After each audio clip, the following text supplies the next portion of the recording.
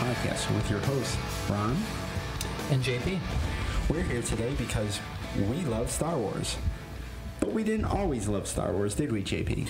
No, there's a period from about 2003 until 2014 where my feelings for Star Wars are very conflicted. And why is that? Well, I mean, I think we all experienced the prequels, which initially...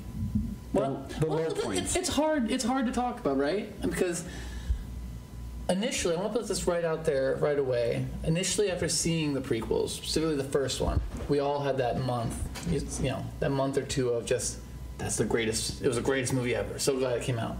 And then the naysaying happened, and then we all started to hate. And it was an uphill battle with 2 and 3. But today, in 2014, I'm actually a massive fan of the prequels.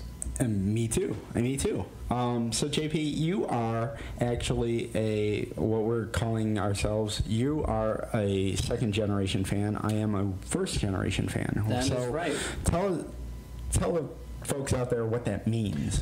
To me, the differentiation comes in that I became a really true hardcore Star Wars fan around the time of the Faces re-release VHSs, where they re-released them with the Darth Vader face, right. Yoda, Stormtrooper, done in THX. Right. I think I had the laser discs of those. Oh, that was some money now. What's the market for that? I bought a laser disc drive just for those. Mm-hmm. So I am actually the first generation fan. I saw the movies, all of them, when they first came out. Actually, my parents took me to see Star Wars A New Hope on its 1-year anniversary, and I know this because I went to the theater and the poster for the movie actually had a birthday cake with the action figures on it, and the movie was actually playing for 1 year in the theaters. I've heard about this birthday cake image on other podcasts, that this is a real thing, that everyone did this. Yeah, it was. I mean, movies played for longer periods of time back then. This was kind of the birth of the blockbuster. This and Jaws and the wide release and So I was basically at the right age for Star Wars. I was 7 or 8 when the first movie came out. Second movie came out, I was 11. Third movie came out, I was ready to go into high school, and I was kind of done with Star Wars. Return of the Jedi ended, and puberty hit. See, it's interesting because right then I feel like is when they first established what the life cycle of a Star Wars fan is, which they further refined when it got to me. Because I don't know when I first saw them. I must have seen them on Betamax or something. My dad would have shown them to me. But I actually have clear memories of watching the Ewoks movies and being convinced that the kid in the orange jumper was Luke Skywalker. Right. And my dad's telling me no, and I'm like, yeah, he's gonna fight Darth Vader, and it's like, it's not Dark, it's Darth. Little kid things. But when they re-released them, it's pretty interesting to watch the marketing campaign, how that went down. First they re-release them, then the Power of the Force action figures start coming out hot and heavy. Dark Horse starts doing the licensing. And I'm a big comic fan, so I'm right in that wheelhouse. And then they do the movie without a movie. They do Shadows of the Empire. Right. And that just primed us all for new content. And once they got all that money back, they were like, oh, there's definitely an interest. Right. And that's when they pumped out the prequels going down. Right. Yeah, definitely there was... So basically, I went through high school and college not thinking about Star Wars whatsoever. Star Wars was over with Return of the Jedi. There was... Obviously, George Lucas had rumors that there was going to be, 9 movies in the entire saga, but we weren't getting those. We were only getting the middle 3. Mm-hmm. And that was it. Those interviews, it's interesting that they kind of replicated things, because you must have heard that 9 movie rumor in, I don't know, magazines or something? Yeah, I mean, there was no internet back then. Yeah, because I got it in the interview with Leonard Maltin. Okay. That came with the VHSs of those Faces covers. Right. So, I went through college. I graduated college, and all of a sudden there was these rumors that there's this whole expanded universe. It wasn't called expanded universe back then, but it was novels, and the novels were going to be the sequels to Return of the Jedi, the Timothy Zahn novels. Yeah. And all of a sudden, I graduated from college and had more free time on my hands, so I started reading the EU, or what the EU became, starting with the Timothy Zahn novels, and I pretty much read those all the way up to the infamous Vector Prime novel, where they kill off Chewbacca. And at that moment, I closed the book and I was kind of done with the EU. That's an interesting point too, because I had my own period where I ended the EU. That's a subject for another day. But that's funny, differentiation between the Gen 1 and Gen 2 fans. Well, it's our hypothesis that you feel that Chewbacca, you're very close to Chewbacca. Whereas to me, I was like, well, he's the family dog. Like, no, Chewbacca's more than just a dog. He's Han Solo's co-pilot. He's his guy. Well, Heir to the Empire came out in 91. I would have read it in 95 or so. I was in grade school when I read that. I probably read it around then, too, because I graduated college in 94, and I was nowhere near Star Wars in college. But enough of these Halcyon days. What really happened? How did it end? Okay, so I was totally on board with the re-releases, the special editions, the going to the movies and actually seeing Star Wars again on the big screen, like I haven't seen for all three. You went to all three? I totally went to all three, because I was living in the days of just rewatching it on video with pan and scan, so I didn't really even see the full movies again until the re-releases, the special editions, and then getting the DVDs, or the laser discs. But totally getting back into it and finishing my collection that I had as a kid, because I had all the toys, and then right after the special editions came out, the re-releases, hearing rumors that there was going to be prequels. Oh yeah, they fired it right up. I remember the Vanity cover. Remember that? Yeah. When they announced it in Vanity. Oh yeah. The image of little Anakin Skywalker with the little Annie with the Darth Vader shadow with the Darth Vader shadow. Yeah. That was our first glimpse. Still love that image. It was a great image. It's a good marketing image. I mean, but it's interesting. So were you on board for all three of the special editions? You were like, oh great, Empire, this looks great. Jedi, this looks great. Yeah, I didn't really think much of it. I honestly, there were things that I wish that he still had fixed that he didn't fix. There were still things in there that, this is not perfect yet, and he's working towards making this perfect, and the technology will catch up. But no, I was still seeing the matte images, or the edges around the image, the ships, and just little things here and there. So I wasn't really. So you're like, it's not perfect, so what was the point of this? Yeah, I was just like, okay, well, I kind of knew that, George Lucas was just kind of always tweaking things, and that, yeah. So, now, I can't remember exactly, but I think that the special edition first re-release came out post Shadows of the Empire, right? I really don't know. It's gotta be close. There was this whole, because I feel like this was a ramp-up. Shadows was actually a ramp-up to the re-releases. That's possible. I know. But they might have been happening in tandem. I'm trying to pull that information up right now. 96 is Shadows of the Empire. Okay. And the Star Wars re-release is nothing better than hearing Google. But the point of the story is that I was actually not taken with the special releases. Right. A lot of people aren't.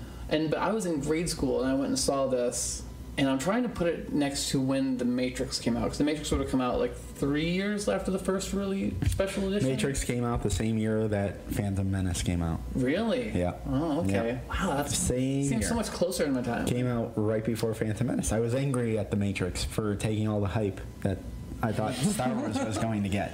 I walked out of The Matrix literally saying, this is going to be our Star Wars. We'll get a trilogy. This is our Star Wars. Well, you kind of got that, didn't you? Yeah, I guess I did. Careful what you wish for. So I was not into special editions, just because like when I thought it was cool when Jabba came out at first, and I thought it was weird. Because it was weird. He looked awful. Yeah, and that first one, he looked awful. Ultimately, I didn't even go see Empire or Jedi in the theater because I was like, it wasn't really worth it to me. Oh, really? Yeah, and but you had never seen him in the theater before. This is the decision I made in like 5th or 6th grade. You'd never seen him before that. Yeah, so exactly. Did you ever see Empire in the theater? I actually have never seen Empire or Jedi in the theater. Interesting. Interesting. So that's why you are a Gen 2 fan. Gen 2 fan. I am a Gen 1 fan. There you go. I saw all of them in the theater. I saw Star Wars at a drive-in theater. You can tell how much we love the series because we keep dancing around the moment when we actually stopped. Okay, so the moment I stopped liking Star Wars. There it is. That's the truth. I guess the big thing is the prequels. Right? The prequels. Yeah, I mean, you got to say it at some point. Well, I will say this. I saw The Phantom Menace 13 times at the movies. You were one of those guys because you had the income at the time. You were you were a single guy probably. You had the income. I had the income. I had the time. Yeah. And honestly, I was high on Star Wars. This was new Star Wars. I didn't see anything bad about it. I didn't see anything bad about it. The hype. I went to see The Water Boy just to see the trailer. Just classic. to see the trailer. Classic. Yeah, God. You know? Like, totally. So, I was in love with The Phantom Menace. And to be fair, that trailer for The Phantom Menace was great. It's still a great trailer. It's still a great Although when you go back and watch it now and you see that puppet Yoda they use, it's like, oh my God. It's every time it's like, oh, it's terrible. I don't know what that is. Yeah. It's not a puppet Yoda. It's a CGI puppet. What? Yeah, it's CGI. It's not a real. In the trailer? It's a scary looking thing. Yeah, they basically. I remember hearing that. That was the first time that it was a puppet Yoda in Empire. That's why it was so great. And then they're like, oh, well, we need to make him younger, and we also need to make him look like a puppet. So instead of making him real, they were basically CGIing him to look like a puppet. Okay, well, we'll have to do some research on that because that looks like a very real CGI effect for the day. Oh, because that's so gross. There's nothing real in the prequels. Nothing real. That sounds true. Okay.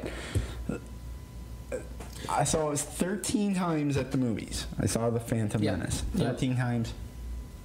I took off of work to see it. Yep. We'd literally go see it like 1 or 2 times. No, 2 or 3 times a day. Sure. Just I've been there with movies like that. Going because people were in line. People were lining up. I mean, this was a different time. This is a pre 9/11 world.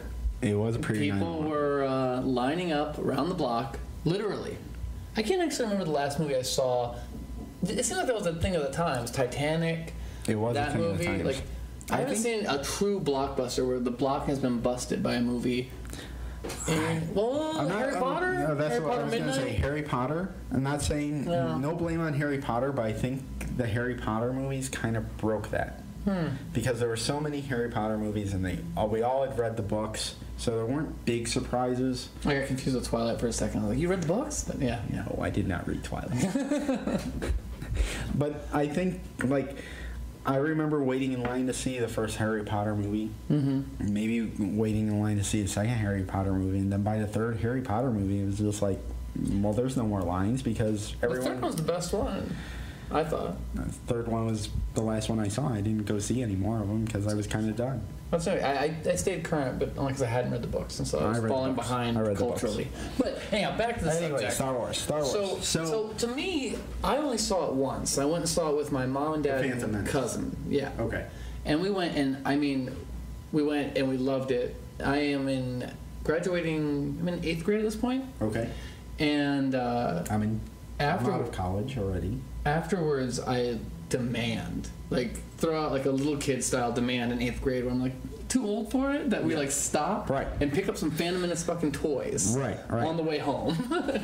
And so we do. I still have that Darth Sidious in the it's still carded, so it's probably worth a lot by now. No, none of the Phantom Menace none of the Phantom Menace toys are worth anything because they were pre-selling the junk before the movie came out. That was we waited in line But do you remember the at microchips toy that came stores. with? Yeah, Oh. we waited in line at toy stores to get the toys. That was before the movie. That came was the out. height of the toy world. But that's your. That was That's that another was my topic thing. for another day. That was my thing. Topic for another day. So- but that was my first moment of confusion though with the episode 1, because I picked up my Darth Sidious and I was pumped because I was like, oh, I finally have a sweet ass like emperor character. Right. You know, right. so I can like have this with my Han Solo and everybody else.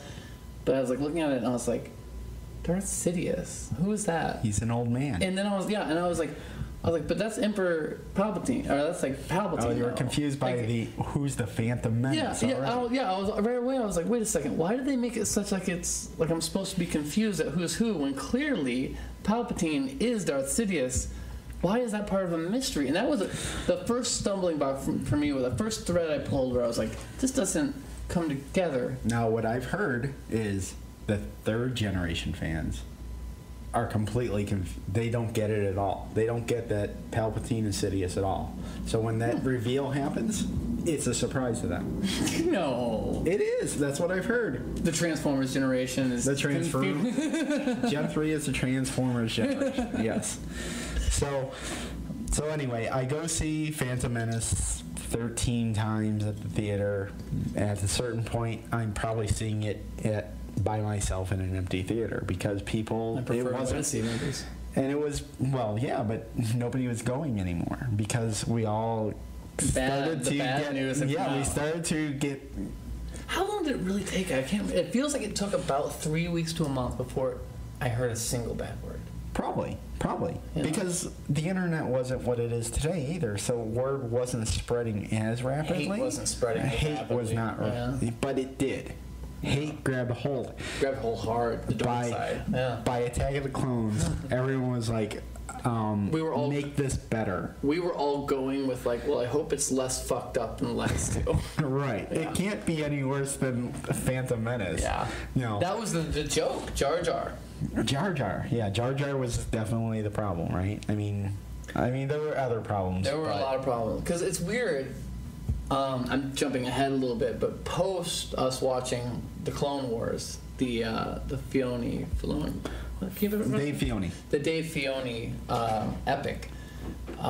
Actually, I'm on board. Jar Jar. Well, yeah. All right. We'll get to that. We'll get to that. We'll get to that. A little tease. All right. Little tease. So, the hate started coming pre-Attack of the Clones, where we're now instead of being totally on board with, oh my God, there's a new Star Wars movie coming out and it's going to be great. Yeah. Now we're George, you better make this one Make great it because better. the last one sucked. Yeah. All right, you So- need to redeem yourself, and this Are is the you first are time you that's on ever this? happened. Is that where so. you are? No, as a hardcore fan, because I remember as a hardcore fan, it was hard for me to actually let go and be like, George Lucas fucked up. Well, here's the thing. Like, I blame fandom for this. I blame fandom for my downfall from liking Star Wars because people the versus fans, the fans started to really kind of badmouth everything that was coming out of Star Wars. The Phantom fandom. The Phantom fandom. But it wasn't a Phantom. I mean, we were all speaking very loudly that we didn't like what we were getting from Star Wars. And so... For the first time ever, for like a group of people who literally lapped up everything from bed sheets to keychains to everything. like, if it had SW on it, Right. give it to me. I had a Star Wars cookbook. I mean, like, you had everything. So I don't want to go on too many asides, but you were you probably didn't, because you would have been doing cooler stuff by this point. Were you watching the Star Wars droids or Ewoks cartoons? I had no idea No that idea Star they Wars were even droids out or Ewok shows existed See, and until they were after a I little- graduated from college because I was going back and finishing my collection that I had preserved from childhood. And I was just going back to, kind of toy show conventions and comic book conventions and trying to build the rest of my collection just to build it out. So that's when I realized that, there were these other two TV shows I had no idea because I didn't I didn't go home and watch cartoons after school because I was in high school. Yeah, I'm thinking. Yeah, you got other things in your mind. Yeah. I just asked because that came out 85. 85. 86. Which 85. I was a sophomore in high school. I was 1 year old, and and this was a time before that, like, I could have easily at age 8 or something seen it on Netflix. Yeah, if I went to high school as a sophomore with an Ewoks backpack, would have been beaten up easily. Yeah, nice. Just shit kicked out of me right away. So, Attack of the Clones comes out, and we all kind of think this is better. This is better. There's action, and there's all of a sudden there's a new Fett. Jango Fett is in this. Right? Yep. George Lucas is paying fan service. He's giving us Jango Fett, who's the father of Boba Fett. Oh, we're getting Boba Fett origin story. Mm-hmm. Total fan service, right? Yeah, and I mean, it's the definition of fan service. Absolutely. And I think this was actually the moment where, for me, it became the real death knell. It was where it was like, I kind of, there was a possibility if you would have stuck to the course that you could have convinced me I was wrong and not liking Phantom Menace. But, like, once you tried to acquiesce my desires and give me a Boba Fett story, and I knew that you didn't give a shit about Boba Fett because he's a minor character in those movies, right. That's when I was like, okay, so now we're getting to the level of expanded you. And, like, that's when it all became invalid. Right. To me. Yeah. Yeah. George Lucas was I'm in high school at this point, by the way. Okay, so you're rebellious at the time. Yeah, I'm already like... Yeah, and George Lucas, I mean, he did kind of make it known that he did not intend for Boba Fett to become as popular of a character as he ended up being. It's one of those... I think that one of the things that did it was the special editions. Like, he was paying fan service back then. He put them into A New Hope. This is one of the few places where you can point to the holiday special as a point of, like, well, he was in the holiday special cartoon. Right. So you can give it... That's always the one... By the way, is the holiday special still considered canon? Well, under the Disney regime. I don't think it's canon, but I think... Does the Disney regime even know that the holiday special exists? Oh, certainly. No, I don't think they do. Kathleen Kennedy, I feel, is very on top of that world. Yes, but she's Lucasfilm. She's not Disney. I don't think Bob Iger... I don't think she's Disney, though, right? I think she's head of the Lucasfilm division world of Disney. Like, as if, like, since Lucasfilm is now something equivalent to, say, Pixar. Right. Or Marvel. She is the John Lasseter. Or the Joey Q of Marvel. Exactly. Yes. Okay. Got it. Right. So which I'm on board with. I don't think that Kathleen Kennedy's a subject for another podcast entirely. Absolutely. We could spend a whole hour. But I don't think Bob Iger knows that that there's novels that might actually novels in the EU that might actually work in the canon, because he made a blanket statement that says all EU is not canon. Yep. Right? Yep. But I think that there is some stuff. Yeah, legends. We're just so chomping at the bit to talk about the EU. It's so obvious in this podcast. Is anyone going to ever call it legends? I don't mind the legends term. No, I don't mind it. But yeah. Like, we've been so conditioned to the EU. For me, it'll be the EU forever. Yeah, it's going to be the EU. Yeah. It's EU. Like, it's so easier. Yeah, it feels good to say EU. Right. Those action... Did you ever see those EU action figures? Oh, I had them. What are you talking about? Oh. Yeah. See, anyhow. That's neither here nor there. Right. So, anyway. Attack of the Clones comes out. Yeah. Maybe I saw it 3 times at the movies. That now we're getting to the point where the sweet spot for me, where I was, I had a car, so I could drive to see things, and so I saw this at least 3 times, if not way more. And I also, this was that sweet spot too, where we're getting hit with the peanut butter and chocolate of Star Wars, and then 6 months later, The Hobbit. Or the Lord of the Rings. Is that the same time frame? Oh yeah. This was one of those it is. Like, alternating. It's post 9/11. Yeah. Yeah. That's another. It is post 9/11. Crazy thing that happened between episode 1 and episode 2 is 9/11. 9/11 just happened to happen, and people nowadays make a big comparison between the prequel series and the kind of the nature of the U.S. post 9/11. Really? Yeah. I've never heard Libertarian arguments quite a bit. for the prequel series. Yes. See, I've never heard anybody actually care to dissect it that much.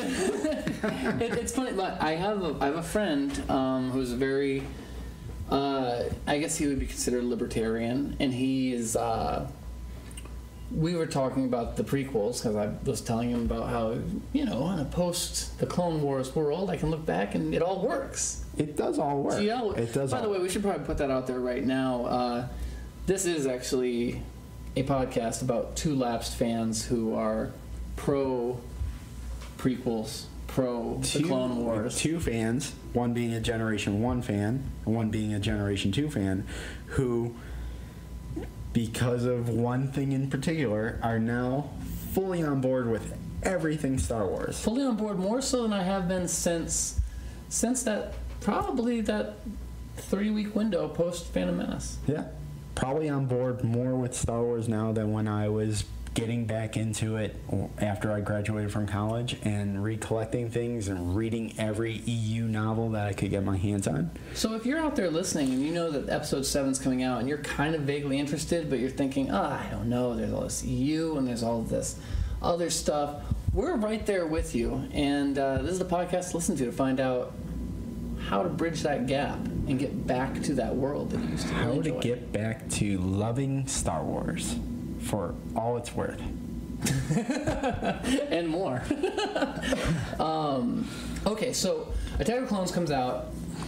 You are in favor of it after you see it, or no? How did you walk out of that Here's the thing. I was probably mostly on board with it, except for the Padme Anakin scenes. They really are just. Well, this is my favorite. My favorite bit of dialogue here. The I hate sand. It's rough and coarse, and it gets everywhere. It's so. But can we really blame George Lucas for this, for poor dialogue read? Technically, as a director, yes. But neither here nor there. When I walked out of it, I was very much using it to rub in the face of the people who knew how much I love Star Wars and were talking shit about Phantom Menace. Because I had to, eat crow on Phantom Menace. You know? Right. At a certain point, I had gone around for a month being like, you gotta see it, it's the greatest movie ever! Yeah. And then, they'd go see it and they'd be like, well, I don't know. And then they start pointing out all these plot holes. This is still great. Yeah. And then eventually you get worn down and you're like, oh, okay. Yeah. And then going on the internet finally and being like, oh wait, everyone hates this. So after I watch Attack of the Clones, I'm running around to everybody being like, well, it's not a little kid anymore, that's good. Yeah.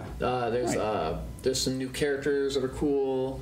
Yoda does some badass shit. And you got Jango Fett and Obi-Wan fighting in the rain, Still and you see the lightsaber in the rain, and and there's clones and there's war. And we'll talk really in depth about this in the next podcast about the prequels. Yeah. But so coming out of that and you're feeling okay.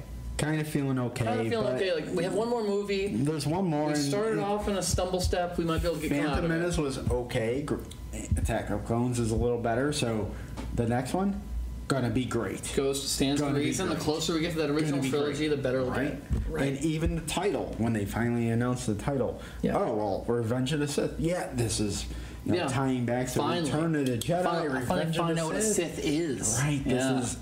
This is all going to work. Right. Are you reading the EU novels in between this, like the Rogue Planet and that kind of stuff? No, I haven't gotten there yet. Okay. No. Okay. I mean, I was just wondering if you've been reading those as it was happening. I haven't gotten there yet. So even at the time, you were like, your excitement was dwindled to a point where you're like, I'm not reading these fucking EU novels. The EU was dead to me at that point. That was probably the darkest period for the EU.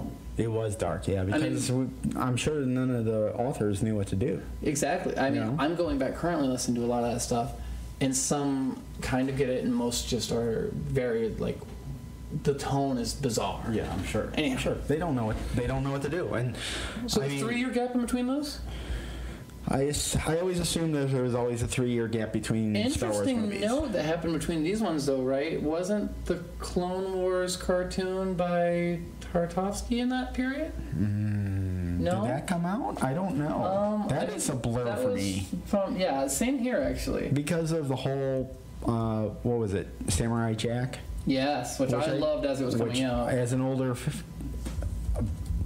person, I wasn't like, I saw it, I thought it was great, but I was like, well, whatever, it's still a cartoon. Actually, so yeah, that's right. It started off on Cartoon Network as a series of shorts, 3-minute shorts, from 2003 to 2005 to ramp us all up for episode 3. Is that really? That's the time frame? Yep, and so that was, I don't really remember the storyline that well. I mean, I was a massive and am a massive Tartakovsky fan. Sure. And I thought that it was just beautiful, the animation and everything. And it was cool. They kind of grew Anakin a beard a bit, made him a little tougher. They gave him tattoos too, didn't they? I don't remember. I think so. If you actually Google like Tarkovsky, is that how you pronounce it? Well, I was saying Tartakovsky. Yeah, folks, we don't really know how to pronounce things. Get prepared. This is Star Wars. This is going to be a long podcast of butchering pronunciations. Yeah, wait till we get to actual character names. We're not going to do good at all.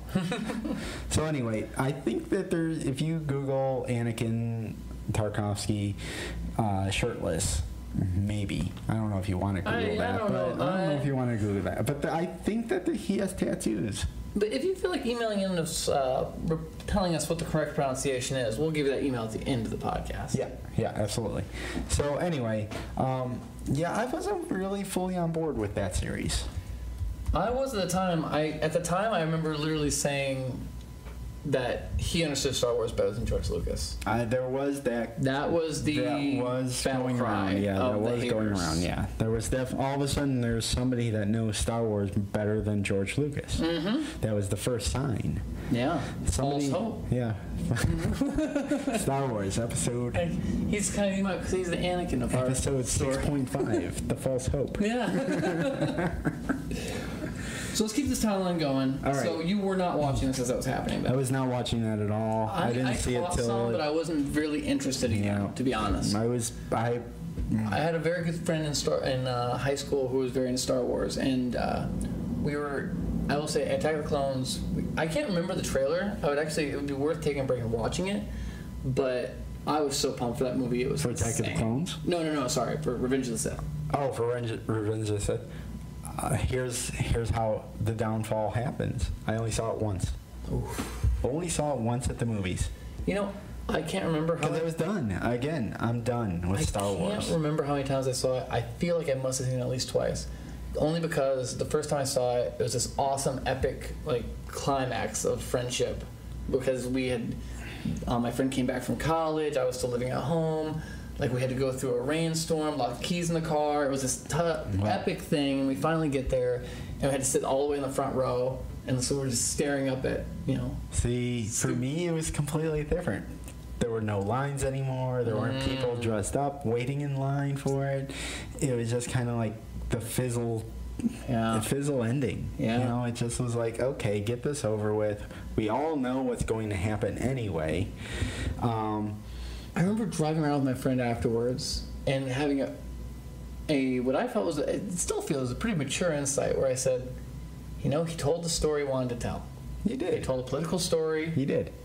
And,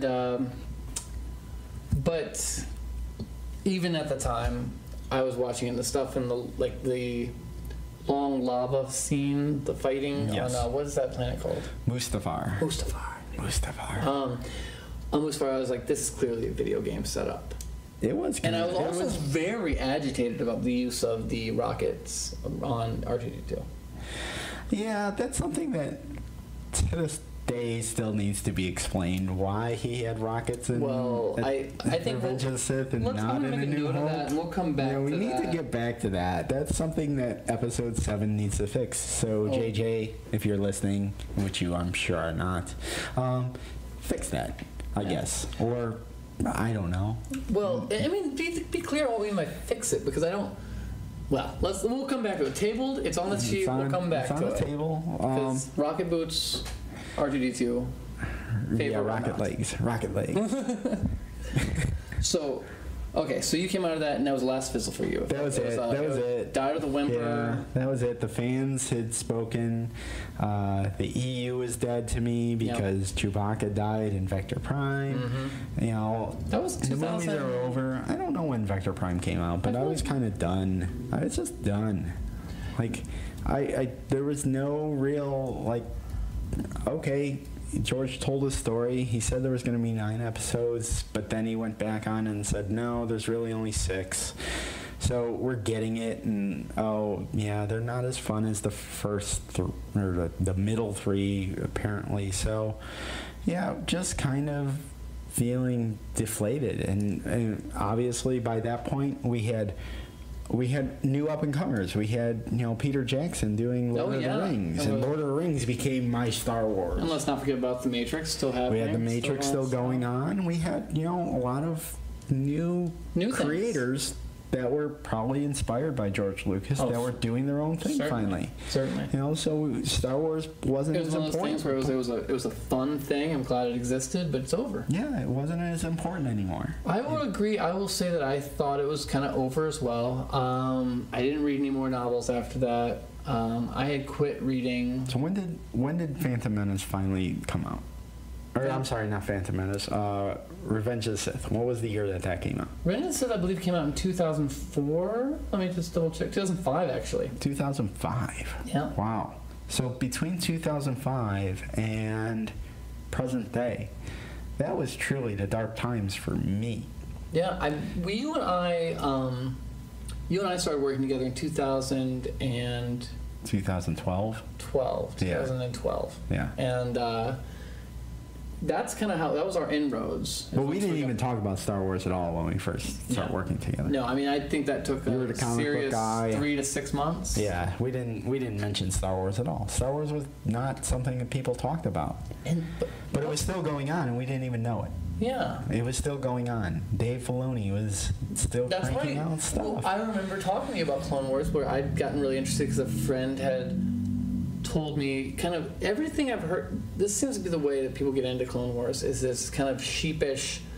Have you seen the Clone Wars cartoon? Because it's a cartoon. And then someone's like, oh yeah, I've maybe heard of it or seen it, this and that, and I was like, yeah, kind of make a joke about it, and then it's like, but I saw an episode the other day. It wasn't actually that bad. Yeah. Oh no, this might be actually it's not just for kids. It reminds me of how on the playground I used to talk with my friends about the Power Rangers. Even though we were all in like 3rd and 4th grade and totally age appropriate, we all knew it was silly. So we would talk about it like that. We'd be like, "So you like the Power Rangers? Oh yeah, that's kind of silly, whatever." You kind of slowly get into it. Right. It's the same thing now with adults though for Clone Wars. Because the Clone Wars is actually a pretty dang good show. The Clone Wars is great. The Clone Wars... Okay, so here's the thing with the Clone Wars. Here's the thing with fandom in general, is it's divided. Yeah. We are in a state where the fans of Star Wars are clearly divided. Yep. You have the first generation of fans who only think that the original trilogy, the OT, is the OT. That's the best thing, right? Mm-hmm. And you have the second generation of fans who maybe their parents, their fathers thrust Star Wars upon them as when they were young. Yeah. Oh, you need to get into Star Wars. Oh, sure, you'll love it. And light swords. They liked. They took them to see the prequels, and they loved the prequels, and they were like, oh well, let me show you the original 3, and they're like, oh, this is boring. This is just boring. Where's Jar Jar? Right? That's what the second generation of fans really is like. They think that Empire Strikes Back is the slow one. Is the one where everyone's just talking. Well, it's weird when you go back and you after watching an epic lightsaber battle between Palpatine and Yoda in Episode 3, and then you go to Star Wars where the 2 old guys are just standing there, kind of waving. And that is the only use of a lightsaber in a battle. Oh, yeah. Right. So yeah. Well, did you see the YouTube video where the guy breaks down like crazily all the words Yes, that are mentioned in Star Wars. Yeah. Like alphabetically, he just goes through and it's like a 45-minute video or something. He just like lightsaber is only used once. Lightsaber is only mentioned once in Star Wars. Yeah, that was in the New Hope. fact. Yeah. So yeah, lightsabers weren't that big of a deal yet. And they really, I don't even know, like, I bet you he does Empire Strikes Back. I don't even know if lightsaber is mentioned in Empire Strikes Back. Who knows? Who knows, yeah. You know? Oh, I'm sure, well, no, that was Return of the Jedi. Vader mentions it to Luke, but I don't know if lightsabers are mentioned in Empire Strikes Back. Oh, I'd have to think about it. I can't think of anything off the top of my head. But, so just to kind of cap this section off here. Yeah. You're a Gen 1 fan. You were there when the first movies came out. I'm Yes. a Gen 2 fan. THX re-releases. We both kind of lost faith post-prequels into the dark times. Yep. Got to a point where when we actually started working together again in 2012, so that's a gap of 7 years. So 7 years. By the time we met each other, we talked about we should make a podcast that's all about Star Wars hate. Star Wars Nope. Yeah, Star Wars, a new nope. Yeah, Star Wars, a new nope. And that was the original concept for this podcast. Yeah. And then over the course of a year and a half, we have now gone full-fledged all the way around to Delusions of Granular, where we're all on board with Star Wars. And what's the big... rediscovering what's the 2 words that got us back on board? Clone Wars. Clone Wars. All right, folks, we're going to end it right there. Tune in next time when we continue our discussion about Star Wars, when we get into the Clone Wars and what it means to like the Clone Wars and like everything Star Wars. So tune in and we will continue our conversation. May the Force be with you. It was a blockbuster summer. Moving pictures got us through to September. They made a movie about me and you, and they made it half good and half true. There was a blood-sucking summer. I spent half the time trying to get paid for my savior. Swishing through the city center, I did a couple favors for these guys that look like Tusken Raiders.